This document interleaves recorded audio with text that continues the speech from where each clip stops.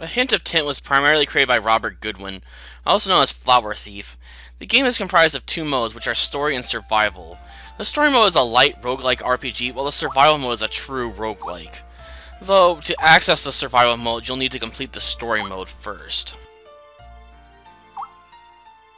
Unlike many roguelikes, A Hint of Tint does place a lot of emphasis on its story. It manages to have a plot that is both interesting, simplistic, and convoluted all at the same time. And yes, I realize two of those descriptors are a bit contradictory, but allow me a chance to explain my position. The basic gist of the story is comparable to the Epic of Gilgamesh, or the story of Noah from the Bible if you want a more commonly known flood myth.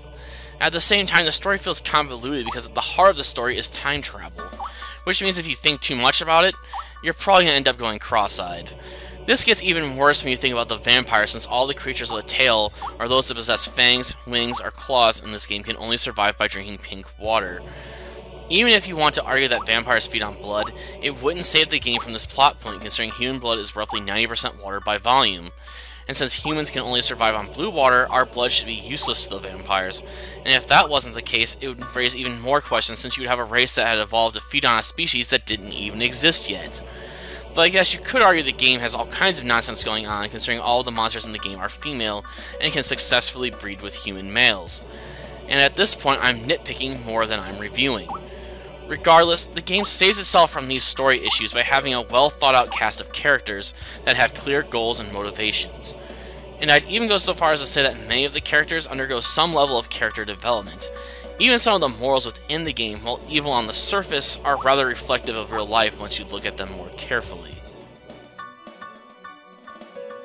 As I said before, the game is a roguelike RPG, so be prepared for scavenging for items and figuring out how to use them effectively in order to defeat or outwit your opponents, while suffering the least amount of damage.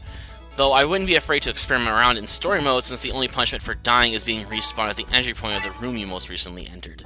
And yes, you will respawn with all the items you had when you first entered the room, so there's no risk to screwing around if you want to. Albeit, it can really suck if an enemy spawned in a bad location when you first entered a room, such as the example I'm showing right now. About the only real negative I can see with the game is that controls take a bit of getting used to, but you'll adjust in time, and the game is nice enough to give you tutorials as they become relevant. In terms of visuals, A Hint of Tint is rather pleasant on the eyes.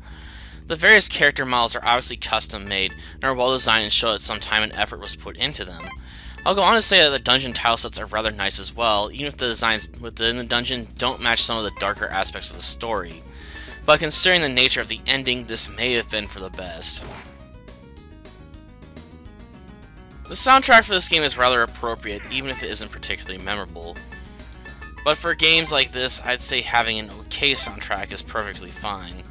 Because quite frankly, I can't even think of many big name titles that have a soundtrack that really stands out to me.